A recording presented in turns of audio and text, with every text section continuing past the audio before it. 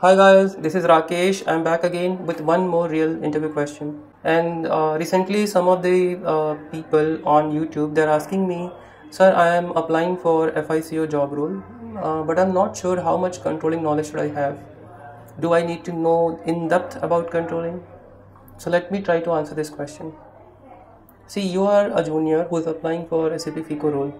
Obviously, company will expect that you should have a strong knowledge in finance, particularly in area of GL, accounts payable, account receivable, and to some extent tax accounting.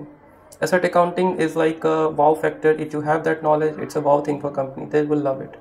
But even if you don't have knowledge on asset accounting, that's completely okay. But you should be strong with GL, AP, AR tax.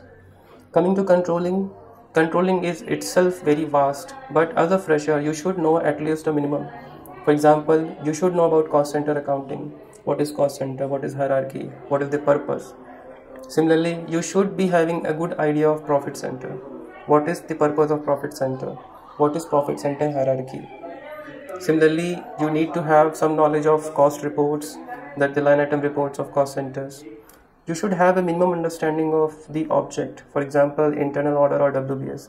To some extent, you should know all this. I'm not saying that you should be an expert in that, but the functional knowledge should be there. You should be able to talk on internal order and WBS, at least their purpose.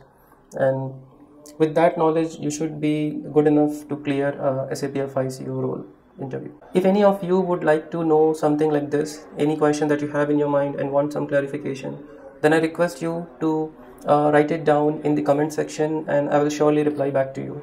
Do not forget to like and subscribe my channel, and see you soon with the next question. Thank you.